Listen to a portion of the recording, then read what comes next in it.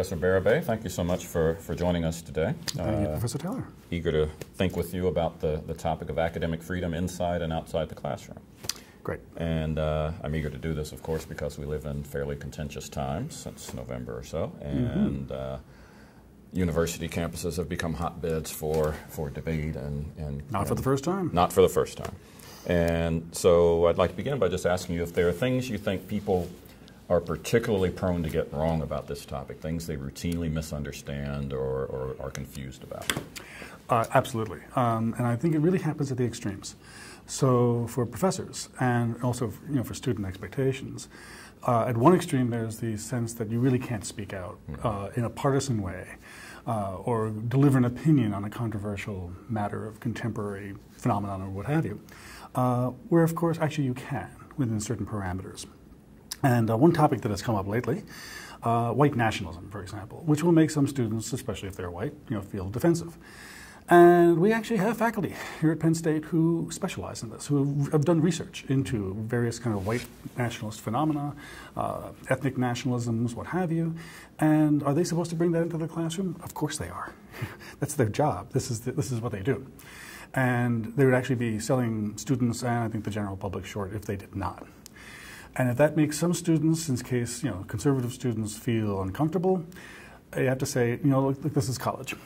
We're going to treat you like adults, not like snowflakes, either on the left or the right. And I'd say the same thing about liberal students who find their sensibilities offended by something that a professor says in his or her area of expertise in the course of the classroom. So you have to expect that these are people not just with opinions, the professors, but with reasoned and well thought out work on a subject that makes them valuable and worth listening to, even if you disagree with them. The other extreme, of course, is the person who thinks they can say anything in a classroom, who thinks that academic freedom is carte blanche, and would turn a class on art history into something about a class on white nationalism or anything, or rape culture, or all very important things, but not necessarily in art history. And that too, I should actually read what the American Association of University Professors says about this. I brought it along. Okay. Teachers are entitled to freedom in the classroom and in discussing their subject, but they should be careful not to introduce into their teaching controversial matter which has no relation to their subject. Now you'd think that would be straightforward, but in the wake of the 60s it was revisited. And in 1970, the AAUP glossed it and said, the intent of this statement is not to discourage what is controversial. Controversial is at the heart of the free academic inquiry, which the entire statement is designed to foster. The passage serves to underscore the need for teachers to avoid persistently intruding material which has no relation to their subject. So that's the bar that shouldn't be crossed, persistent intrusion. Oh. Right. One question that came up after the election was, some students and some professors discussed the election in class, even if it wasn't a material. As far as I'm concerned, a one-off like that, not a problem. You're always allowed to respond to an event, whether it's a natural disaster, a terrorist attack, a controversial election. We're people, and we don't stop being people once we go in the classroom. But you can't totally divert a course with persistent intrusion of irrelevant material. Good, thank you. That's very helpful. I think you've already answered my next question. I was going to ask you if there's a kind of formula that professors could have in mind as they think about where the bright line is, if there is one. Is it this persistent intrusion? Persistent intrusion, yeah. And again, persistent gives you some wiggle room, but as far as I'm concerned, it makes sure, and I actually talked to Provost Jones about this, it makes sure that you don't get caught up, running down every last person who said one off-topic thing in a classroom one day. You're really looking under the guidelines of academic freedom for people who are basically using their platform and their expertise as an excuse to do something else that is not relevant to the class. And that's where I think the line gets crossed. Good, thank you. So you've talked about sort of sector-wide norms and guidelines that come down from the AAUP, and you've touched on ways in which this affects people here at Penn State. I'll just invite you to say a little bit more about how this is registered specifically in terms of Penn State's practices in politics. Are there particular controversies or issues that are arising here that you're interested in talking about? No really flashpoint things yet. I think we went through a little more turmoil 10 years ago when David Horowitz was on our case, basically trying to see if there had been bias in the classroom. And as a result of that, Penn State did a whole all-campus-wide survey of student complaints.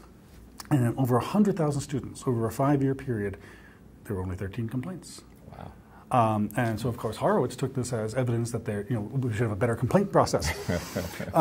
So I haven't seen anything quite like that. I could go back to that, though, because it unearthed some very interesting material. One case in particular that is really quite difficult and raises legitimate questions.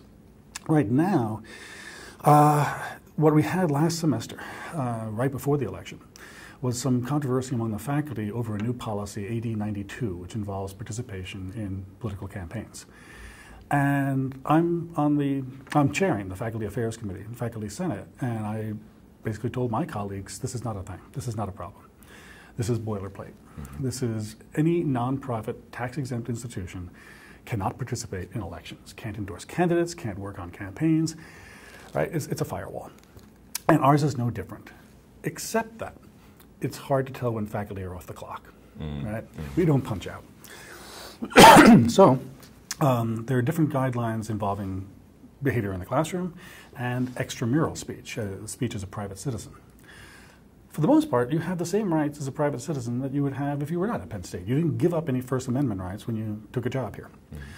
However, your special position in the community as a person with some expertise in something also imposes some obligations.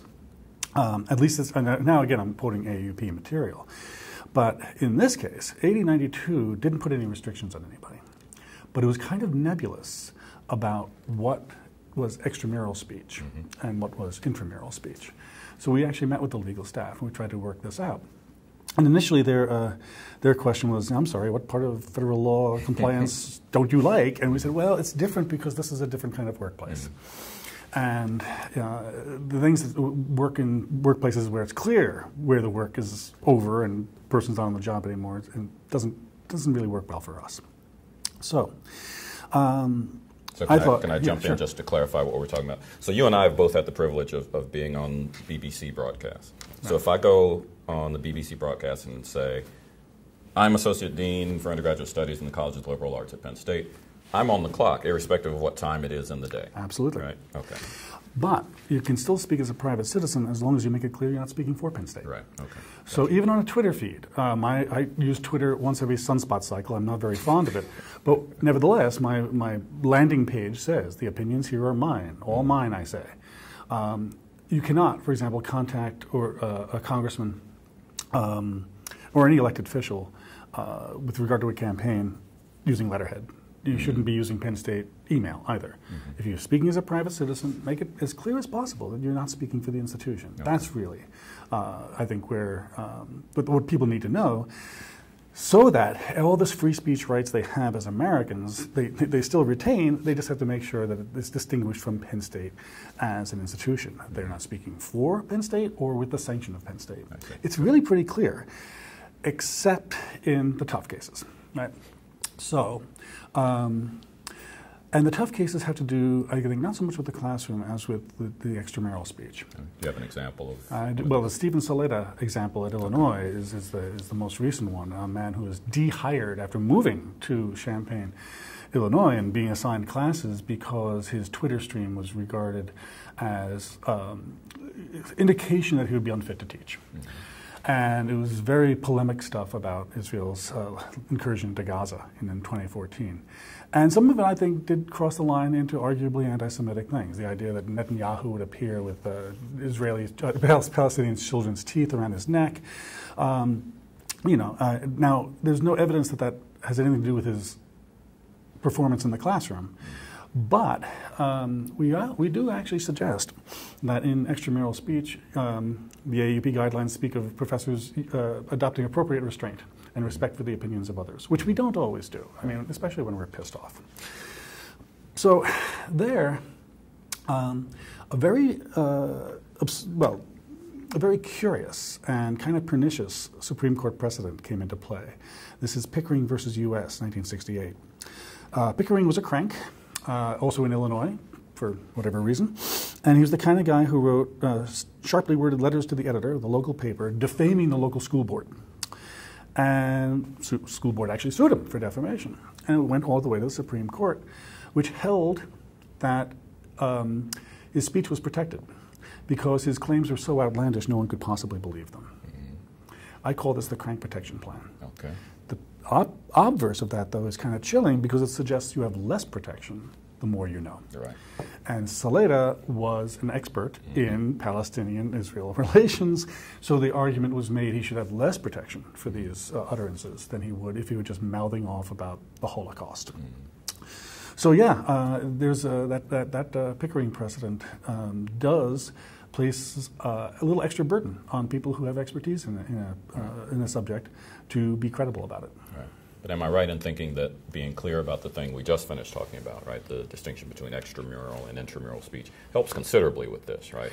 It does. I mean, although there too, if I post something on Facebook about my committee work, you know, it's extramural, but it's related to something I did intramurally, so there too. That's why we met with the legal staff, to try to just let them know where the gray areas might be.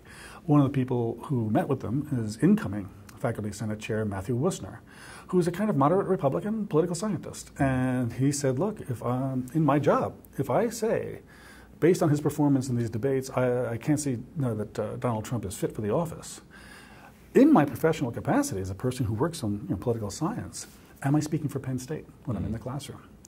Don't I do so with the imprimatur of my being a Penn State professor? So yeah, and of course my argument is, of course he's qualified to say that. That's why he's a professor of political science.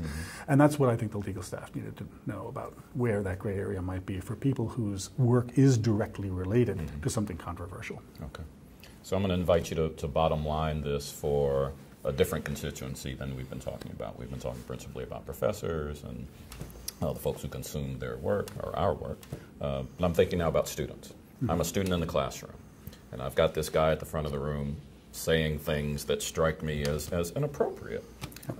Do you have a kind of bottom line? So persistent intrusion may not be the language that works for them. It may just be a really opinionated person with a... Right. Well, there, I think where I would be concerned as a student is if I ever got the sense that the professor, as passionate as he or she might be about a certain line of argument, was totally closed off to anything else. Just, couldn't hear it, utterly dismissive. That's a warning sign. And any sense that you will be graded down or penalized in some way for disagreeing with something you hear at the front of the room, that too is illegitimate, if it is a reasoned and substantial disagreement. Now, let me go back to the Horowitz days of 10 years ago, because after he turned up so few complaints, and the complaints were all over the map. They weren't conservative students and liberal professors. One is a Muslim student complained that her professor was disrespectful of Islam. He didn't see that one coming. But you can see what that would come up. It's totally legit. But the really toughest case, so the next year he encouraged the president and vice president of the college Republicans to file various complaints. 3 of them were pretty threadbare. One was interesting. There was a student who had written a paper for an intro communications class, CAS 100, I believe, the baseline one, where also, this matters also, it was a graduate student conducting the class, a person who was herself learning how to teach in the process of this. So it was a very volatile situation, and the student was writing on the Danish Muhammad cartoons. And another student, who was Muslim, objected. And that's a tough one to, the student who defended the free speech rights of the cartoonists had a case. But it seemed that the way he was making it was deliberately offensive to other students.